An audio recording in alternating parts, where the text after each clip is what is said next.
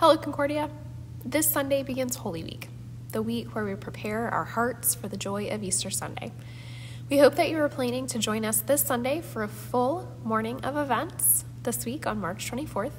We'll begin at 10 a.m. with our Palm Sunday worship service, which will begin outside and include the procession of palms, where we will process into the sanctuary.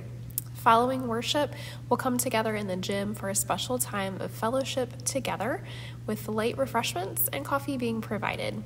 You'll want to stick around after the fellowship hour for our special Holy Week concert that begins at 12 p.m. noon. Thanks to the generosity of an anonymous donor, soprano trio Trey Bell will be performing with pianist Paul Dykstra, where they will be presenting a program built around special sacred music for the season. You can find this concert flyer on our concert page, concordiafaith.org/concerts. We know it will be a beautiful program, so bring some friends along with you.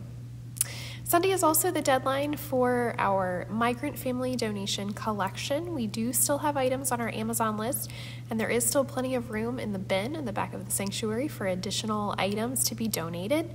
The list of requested items can be found on our news page, concordiafaith.org/news. Navigate to the announcement about the migrant family donation.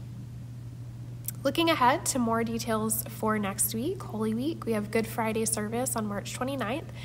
Join us at 6 p.m. for a soup supper in the fellowship hall. Worship will follow at 7, where we will hear the 7 last words of Christ. And then on Sunday morning, March 31st, we will come together for a special Easter concert at 9:30 a.m. of Vivaldi's Gloria with choir and string ensemble.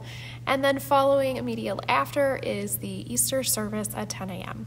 You can find all of that information on our worship page, concordiafaith.org/worship. It's a busy week, but it's a blessed week, and we hope that you will be here to take the journey with us. For now, take care and enjoy your weekend.